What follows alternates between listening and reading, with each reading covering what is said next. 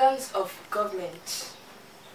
There are 3 organs of government and each of them has branches. We have the legislature.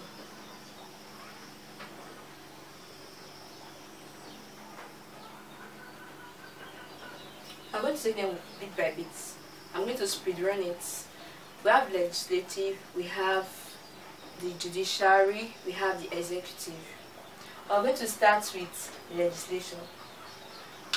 Under the legislature, we have 2 types. We have unicameral and we have bicameral.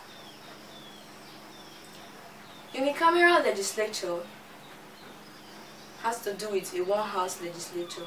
Mind me, before I continue, I want to tell you what legislature is in government. Legislature is the body that makes law in government. The other arms, which is executive and judiciary. Executive, they implement. Executive, the written law by the legislative, they send it out. While the executive, they are the pronouncement of the judgments. That is, they concur to the judiciary, executive. So let's see legislature. We have unicameral and we also have bicameral. Unicameral has to do with a one-house legislature, while bicameral has to do with a 2-house legislature. In Nigeria, the legislative practice is bicameral because we have 2 houses, the upper house and the lower house. We have the House of Senate, we have the House of Representatives. So, legislature is important. Making of law is a serious job. That's why there's 2 houses. But let's see, the unicameral legislature and the bicameral, they have the advantages and disadvantages. Let's start with the one house, which is the unicameral. So we have the one house, which is uni, meaning one. We have 2 house. We have 2 house. That is the bar.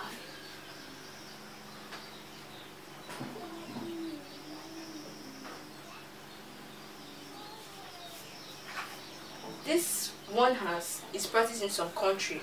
For example, we have such countries as Ghana, we have Sierra Leone. Then when we have the countries are practiced by, we have countries like USA, we have Britain, we have Nigeria. And we'll see one thing about adaptation of legislation policy. Legislation policy adaptation has to be the influence of the country who colonized. For example, Britain colonized Nigeria.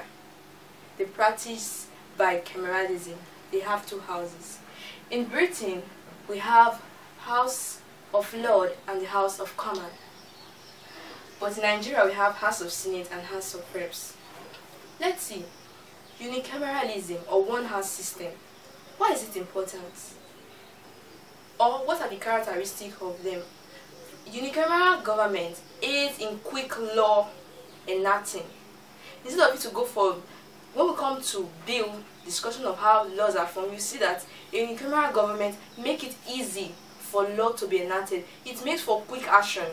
But in bi, as we learn, when we want to differentiate them, we see that it's kind of take time. It passes from one desk to another before a house finishes and pass to the other house. It takes time. So unicameral government or legislature assists for quick judgments. 2. Apart from quick judgments,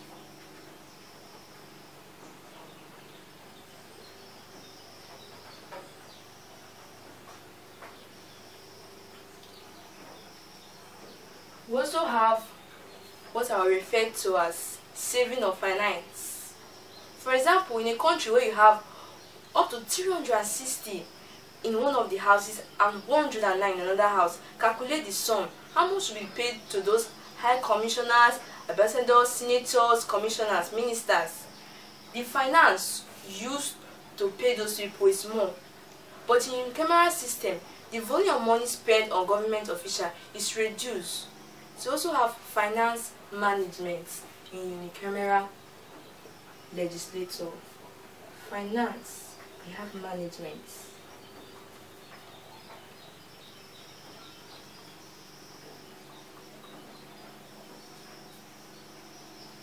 Favoritism, nepotism is reduced. Tribalism is also reduced when it comes to unicameral government. The reason for that is unicameral government is used with government that has small geographical location. That is to say that their landmass is small. Maybe they will have, let's say, 18, 12, 20 states. So instead of you bringing everybody into government, a few selected ones are brought into power. So with that, we have little people in the government. So finance is managed. Also we have tribalism is not there again because everybody is brought into government. There is no minority and majority, so it is reduced. That's another basic characteristic. Also, we also have the first, let me put it down so that you see it, nepotism. We have tribalism. That's the third one I just explained just now. So let's see the fourth one.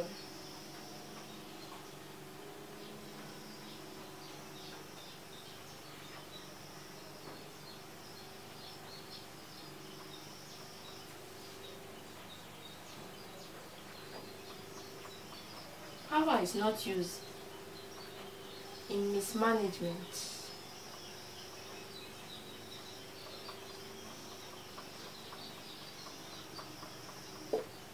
How do I mean?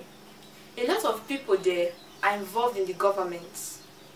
Like I said, there is no tyrannical handling of government.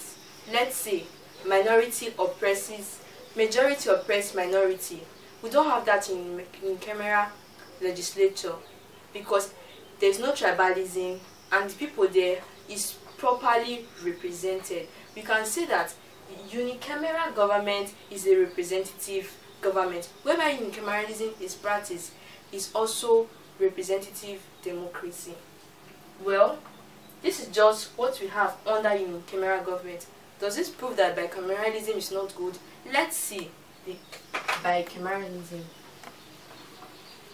Remember, we are still on legislature. Okay? We want to take some of the things or the features of bicameral government. Bicameral government has two houses, which is the House of Senate and the House of Rep.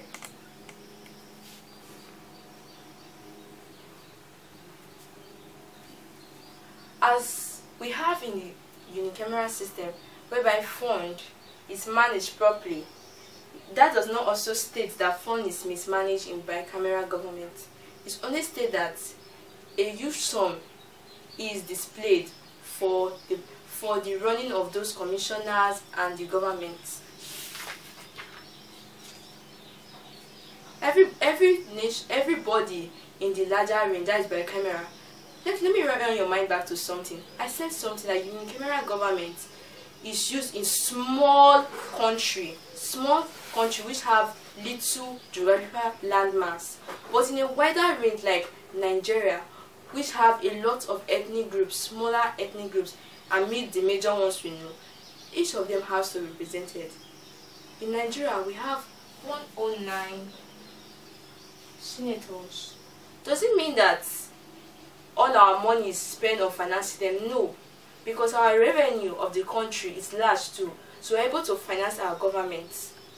But in this our big landmass, if we're to practice unicameral, do you think it will favor us? It will not. The truth has to be said, because the people are many and people to handle them has to also be many too. Tribalism, as I said earlier, is not mostly seen in camera, it's seen in bicameral. Nepotism, yes, favoritism is seen there, but everything that has advantage also has disadvantage. It should be noteworthy. So let's get into it now. We say it's made for adequate representation because the ethnic groups are many, so are the people who are to be represented have to be many, so everybody are equally represented. But we have to note something that unicameral is more represented. That's why I mentioned representative government is mostly in camera, but this also feature in bicameral, but not as much as that in camera. 2. The chambers also makes for check and balance. Now, check and balance is an important aspect of government. Whereby there is no check and balance, and also separation of power. Let me have that on the board. Advantages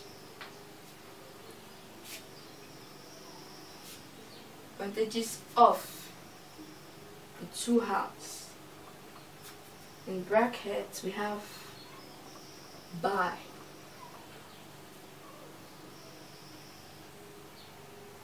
Advantages of two houses or the bicameral house. The first one is check and balance. Check and balance. What does this mean? Why is it an advantage? Well, check and balance has to do with what we get when a separation of power. There are two houses, the higher house and the lower house. When the lower house pass a judgment, the higher house now see to that judgment and check, or rather, if it was when authority is used, the higher house pass a judgment, then the lower house check. If there's an excess, if there's a lapse, if power is now going to be used to downplay the citizen, we see that's when we see check and balance of government. When we go to pre-colonial administration, as we learn, we are going to see the importance of check and balance in government. It is very important and detrimental. 2. We want to see that one advantage is age. Strange, right? Age. We see that those in the higher house, they are very old, as in they are advanced. The lower house is made up of young people, young administrators. In natural sense, those who are aged or more advanced have more experience and wealth of understanding more than the young generation who are in the lower house. So with that wealth, they're able to run the government more efficiently, up to date, because there's balance. The standard is high, and at another point, it is based on wisdom. There's civilization and there's wisdom behind it. So you see that it's a balanced system too. It has its own demerit, but it's also a balanced system. 3. Interests of the public is carried.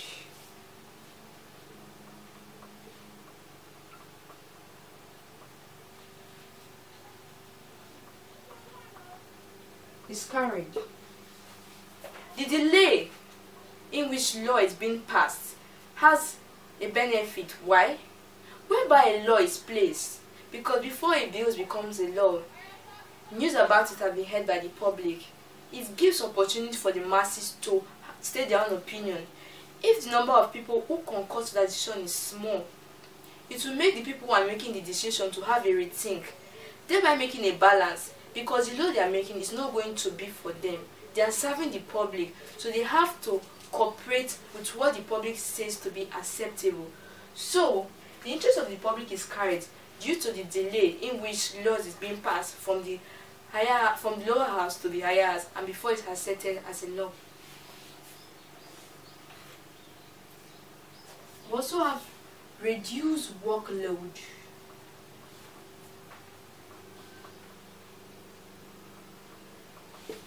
Workload is being reduced because the theory of division of labor is for efficiency. So when the load is divided between the higher and the lower house, or two houses, it makes the load reduce. That is to say that a part of making law and implementing it is being done between the two houses. One house take a part and the other house take a part. It makes the workload easier and leads to efficiency, whereby the two houses are cooperating. They don't compete. It makes it to be what? Efficient, and workload is reduced between both of them than for one house. When it's one house, it looks like a one-man's business. Another aspect is that minority group are carried. Minority interests. Minority interests. Yes. In a unicameral system whereby little officials are being taken, it tends to be majority, because their idea of unicameralism is to be a representative government, but most of the times it's in theory, not in practical. When it comes in practical, it ought to be that all interests are carried, but it's not practiced. But in a bicameral system, minority interest is carried because most of every state brings a representative. Those representatives, if they are majority, if they are minority, their interest is being carried out to the last link in government, which is constituency, whereby the government is divided for election purpose. Every street, in fact to individual, to the chairman of his street, is being carried out, the interest is being carried out to the last level. So bicameralism, it has its own advantages.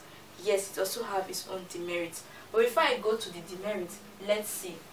We spoke about check and balance of power, which I said that is why separation of power is important. 2, we said about age, that the 2 age varies, that the higher has have more elderly people, while the lower has young people, which leads to wisdom and also civilization. It works hand in hand. 3, we say interest of the public is carried, whereby a bill is being processed to a law, the public has the opportunity to state their own opinion, and their opinion is being carried. Then 4, there is reduction of workload because 2 houses are involved, so more people to carry out the work. Then lastly, I said minority interests are carried because everybody is duly represented from all angles. So now let's see the demerit or disadvantage.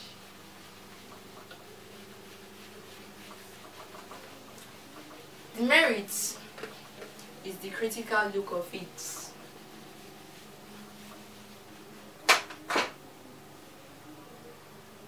Demerit of the 2 house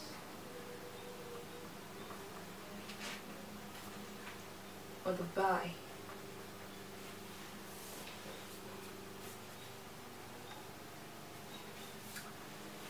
We have nepotism, and coincidentally this is an advantage of unicameralism. We have nepotism or tribalism. Countries that practice bicameralism always have major group. This major group dominates most of the decision because, for example, the minority tribes may just come from, let's say, 7 states, and we have hosts of 20-something, 26 in the hands of majority. What happened? The minority is looked down on. So nepotism and tribalism, before they take godfatherism, favoritism, is gone. It's mostly practiced in the two house or the buy. The 2 house or the buy system is mostly what's practiced. But like I said, this is a merit of the unicameral. So note, if you're able to know the advantage of either of them, you can state the demerit of them, because one contradicts the other. Remember, it's criticism. 2, also have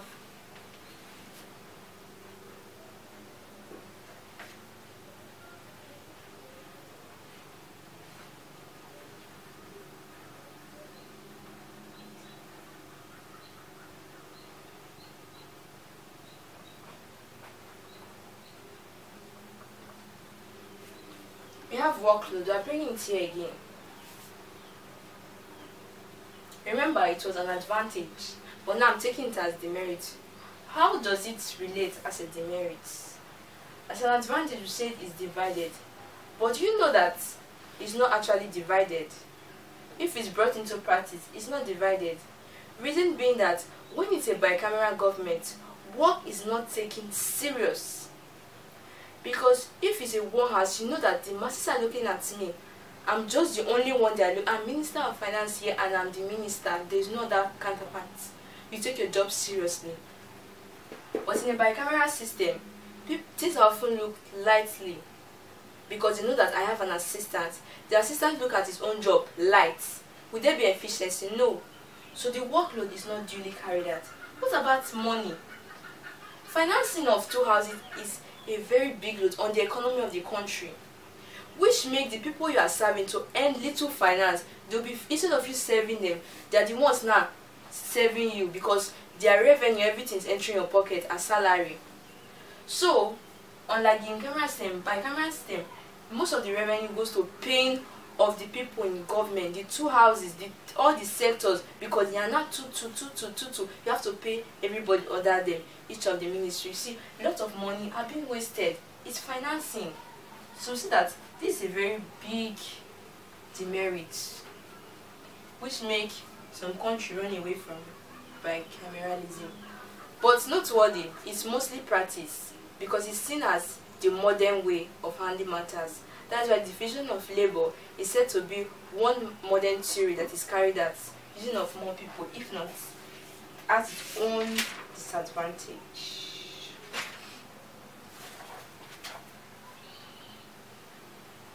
Also have rival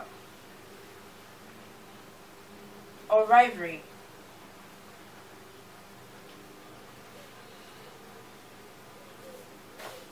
What does this mean? A lot of rivalry occurs in both houses.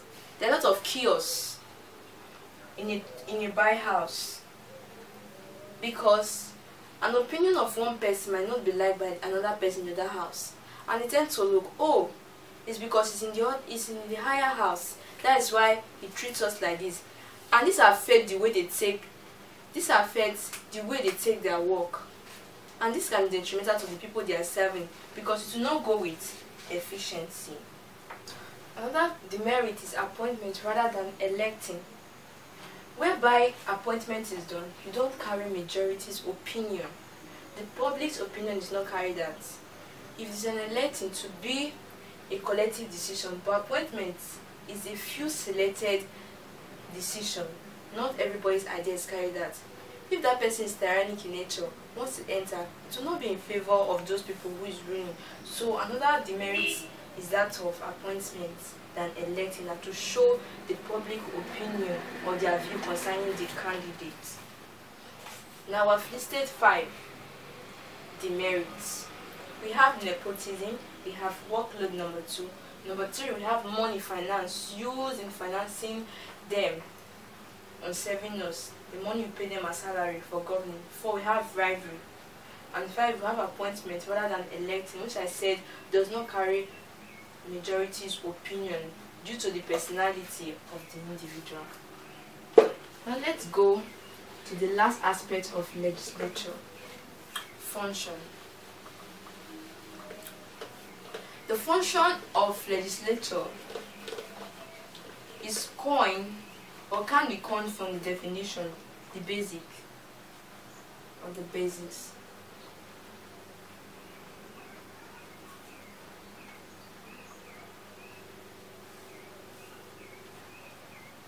Functions because they are more than one, okay?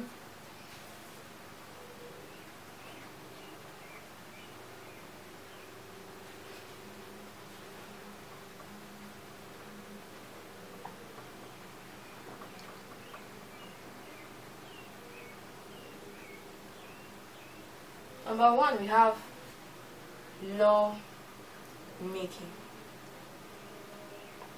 2, we have approval of appointments.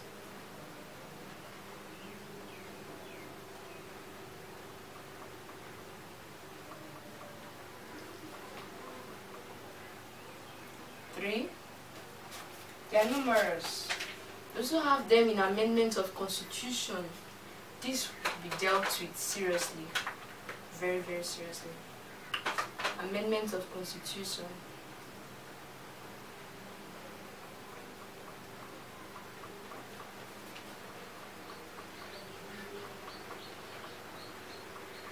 Since constitution is a topic on its own, also have control of the executive. That's what I said. There's check and balance in legislature. Control of executive. And who are these executive? We'll soon learn about them.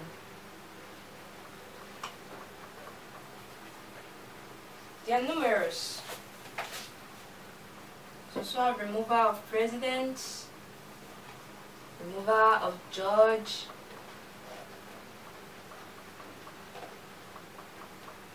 president, stroke, judges, as the case may be. Since we have judiciary function.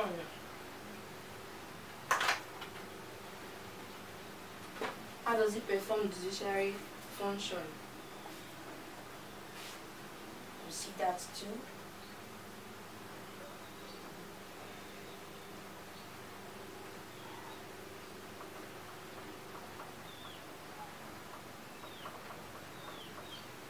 Okay, let's now number one. One of the functions, lawmaking. They make law. The two houses see that law is being passed that will govern the people who are in the government. They see to the day-to-day activity by passing out law that will regulate the activity, rather than people working like nomadics without no king or ruler. They see that law is being passed and law is being maintained.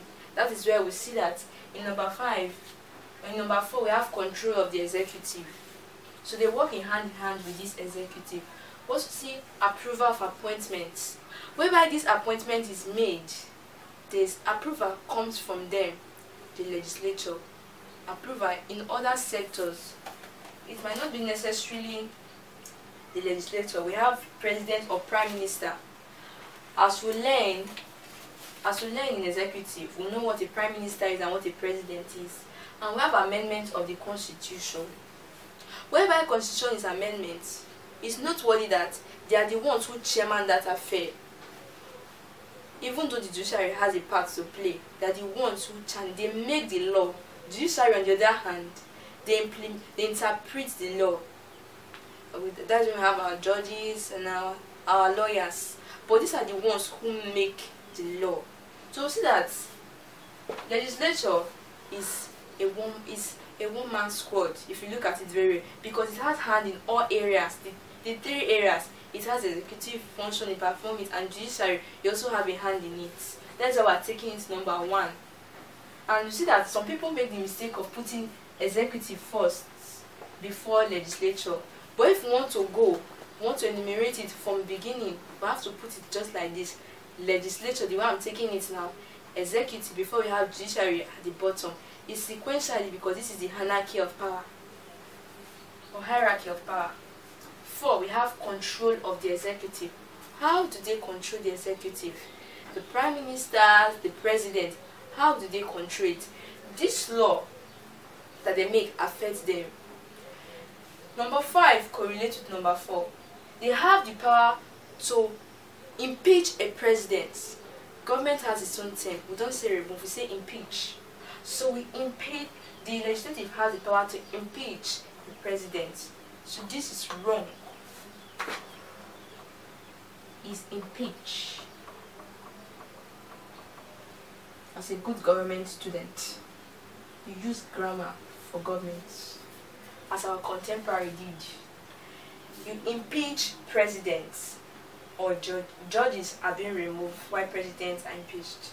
Now we're moving on to number 6. In some countries like Britain, we see that the judicial function is tagged with legislature. Legislature is the highest judicial of the country.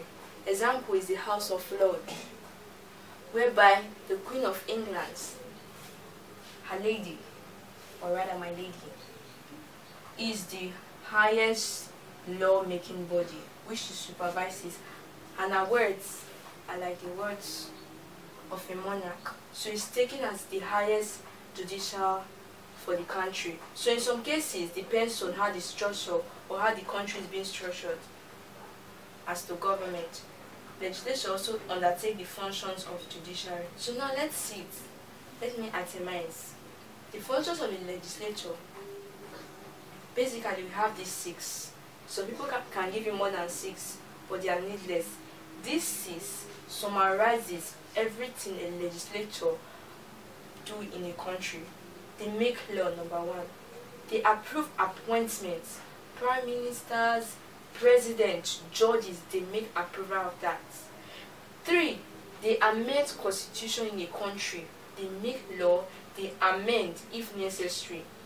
Number 4, they control legislature, which I said relates with number 5, whereby impeachment is made. They check and balance the separation of power. They remove president if needed. They impeach rather, and they remove judges. Number 6, they carry judicial functions. So with this, we are done with the functions of the legislature, which is the first organ of government. Now we're moving on to executive, which is the second organ of government.